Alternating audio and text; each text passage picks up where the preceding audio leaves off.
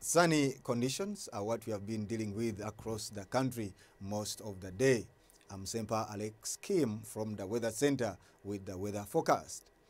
Tomorrow morning, we do expect most parts of the country to have sunny intervals apart from the southwestern, where we do expect some chances of some light isolated showers, as well as some parts of the eastern of the country.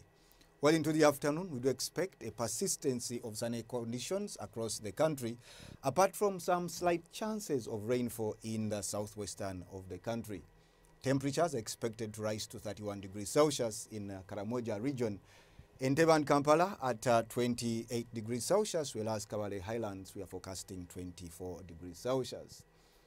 Elsewhere across the globe, we are forecasting cold conditions for New York as well as London, with New York at a maximum of less than 0 degrees Celsius. For London, we are expecting 7 degrees Celsius. If you're planning to travel there, take the necessary garments. Otherwise, that is it for today. Tune in again tomorrow, same time, for the next weather forecast.